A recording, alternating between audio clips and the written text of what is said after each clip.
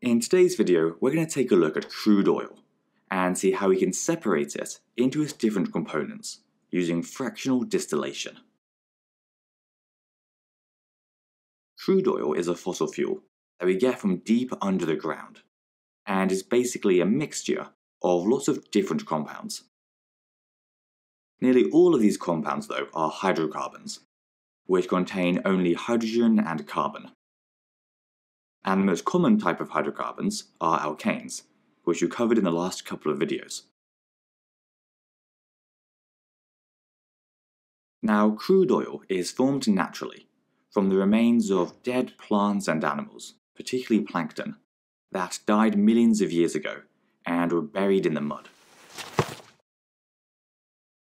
Then, in the millions of years between then and now, the high pressures and temperatures under the ground turned this organic biomass into crude oil. As it formed, this crude oil soaked into the rocks and was stored for millions of years. But we can get it back out by drilling into the rock and sucking it up to the surface. As crude oil takes so long to form, it's effectively a finite resource.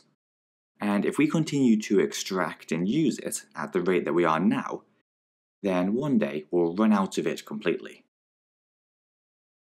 This is why we refer to fossil fuels like coal, oil and gas as non-renewable fuels. Once we've extracted the crude oil from the ground, we need some way to separate out all of the different hydrocarbons in the mixture, because they each have different properties, and so we'll use them for different things. To do this separating, we use a process called fractional distillation, which involves heating the crude oil up and separating out the different compounds by making use of the fact that the different compounds all have different boiling points. The first step is to feed the oil into a chamber and heat it until most of it has turned into a gas. We then pass this gaseous mixture into a fractionating column, which is really hot at the bottom, but gets cooler towards the top. The idea is that these hot gases will then start to rise up the column. But importantly, as soon as they reach a region that has a lower temperature than their boiling point, they'll condense into a liquid.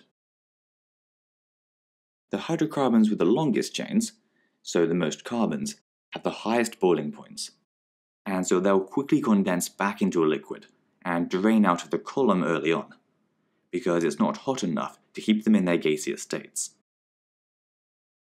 These are things like bitumen, which we use to surface our roads, and heavy fuel oil, which can be separated further and used for things like heating oil, fuel oil, or lubricating oil.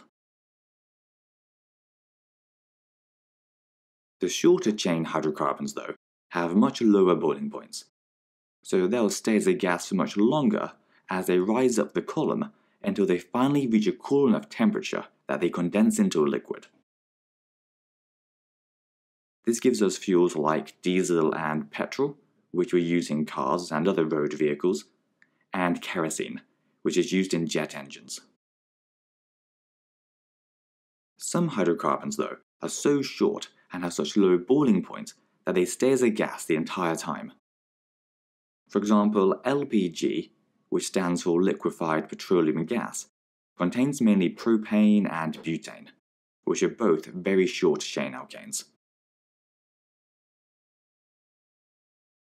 If we compare these different groups or fractions, the ones towards the top, which are the shorter chains, are the most flammable, and so they tend to make the best fuels. Meanwhile, the longer chain hydrocarbons, here at the bottom, are often poor fuels, so are instead either used for something else, or can be broken down into smaller hydrocarbons in a process called cracking, which we'll take a look at in the next video. The last thing to point out is that as well as all of these fairly direct uses that we mentioned here, petrochemicals, which is what we call all of these substances that we get from crude oil, can also be used as feedstock, which just means raw materials for the petrochemical industry, who used them to make things like solvents, lubricants, polymers, and detergents.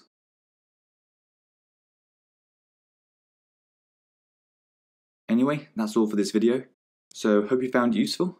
If you did, then please do give us a like and subscribe, and we'll see you next time.